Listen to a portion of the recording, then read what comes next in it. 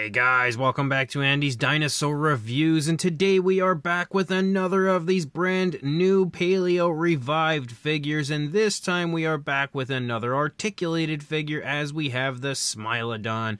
And what's really cool about this is it's the very first time we've had a prehistoric mammal in the line as well, and it's again another figure that was not made by Mattel, which was very strange.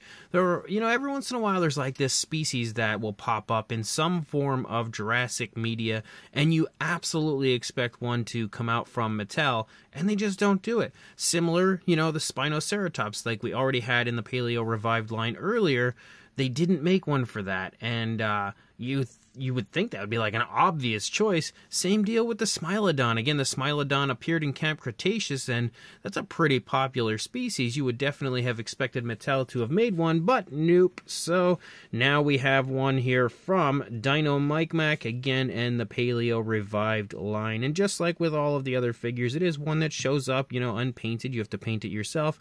But it's also one that shows up with articulation, and that's always fun too. So definitely excited about this one. It was my first time ever painting a Smilodon, so I don't know how good it turned out. Hopefully it turned out at least semi-okay, but for my first time, as far as a Smilodon goes, I'm pretty happy with it. But the only way to truly tell how nice the figure is, as always, is with a closer look, so let's jump to it right now. So starting up here at the head sculpt of our Smilodon, you can see it does look really quite nice. We've got some very nice fur detail up here in the face. You can see very fine fur as you lead up into the snout. You can see a bit scruffier fur as you lead back here closer to the ear and the cheek area. Definitely gets a good bit scruffier in that area. You can also see the eyes are sculpted out. I gave them a bluish tone, and hopefully that plays off of the color of the Smilodon, at least decent enough. The ears are sculpted as well, and you can see they look quite nice overall. Very nice, again, very fine fur, which you can see there on the ears. The mouth is sculpted in an open position. You don't have an articulated jaw or anything on this one, but you can, of course, see our saber teeth right there in the front of the mouth. You can also see the teeth on the inside, if my camera would focus, the teeth on the inside of the mouth of the Smilodon as well. If you look at it from the front, you can kind of see.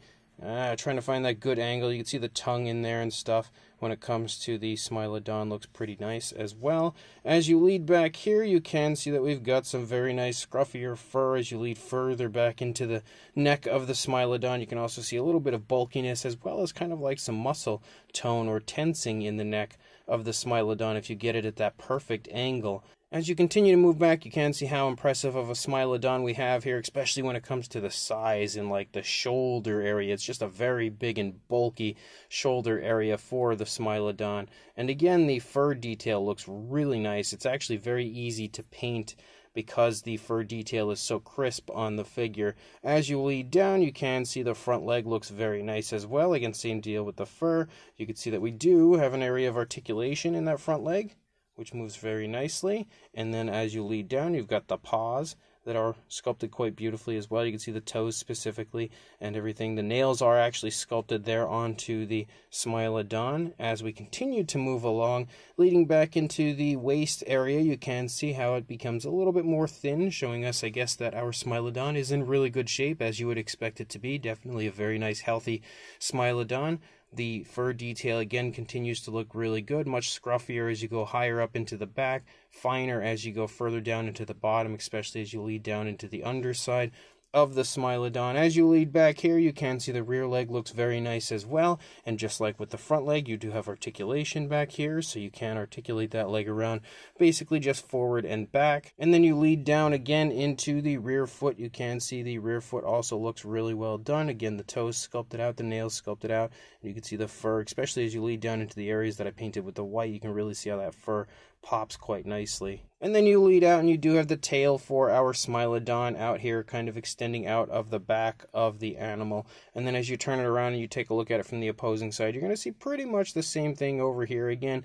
Even though it is articulated, it is completely standing in a neutral position unless you pose it and display it however you would like. But I think it looks great, honestly, from all angles. Definitely a really nice figure, and I'm really excited to have a Smilodon in this line because, again, that gives us so many possibilities as far as other prehistoric mammals that could be made and added to the Paleo Revived line. Honestly, when it comes to this line, the possibilities are endless, so definitely really happy to see a Smilodon now in this line. As far as a size goes, for a length from the snout to the tail, just shy of 4.5 inches, or closing in on 11.5 centimeters, but not exactly there.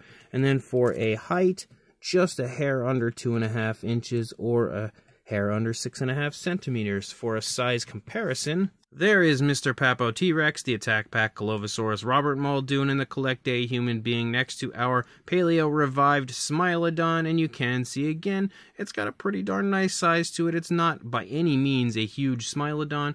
It's a very nice, very conveniently sized Smilodon. And for another comparison to further show you that, we've got a Mattel Velociraptor and Dilophosaurus stepping in again for another comparison here to continue to give you an idea as far as how the Smilodon sizes up to these figures. And then when it comes to a Smilodon comparison, we actually have the very popular Mojo Fun version here next to the Paleo Revived version, helping to give you an idea of the fact that it's a little bit smaller than the Mojo Fun version. However, if you bring in the older version from Mojo Fun, you can see that one is pretty similarly sized, maybe slightly larger. Same thing can be said pretty much for the TNG Smilodon, which you can see is, again, just a little bit bigger than our Paleo Revived version. And then for a comparison with two different Paleo Revived figures, we have the Ornithomimus here next to our Smilodon, as well as the Morose from the Paleo Revived line, again for another comparison. And then one final comparison between two different figures that I was just speaking of a little bit ago when it comes to species that Mattel for some reason neglected. We have the Smilodon and Spinoceratops next to each other.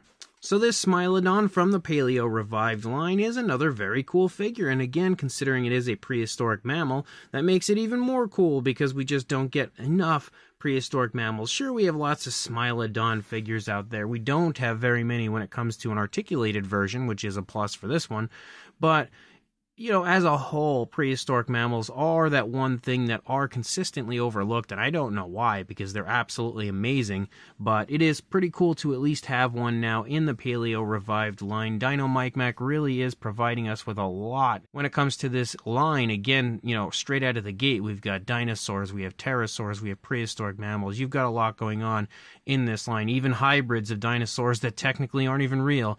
So, again, very, very cool stuff, and this Smilodon is, just like the others, really nicely sculpted. You've got some beautiful fine detail, very nice fur detail moving through the course of the entire figure.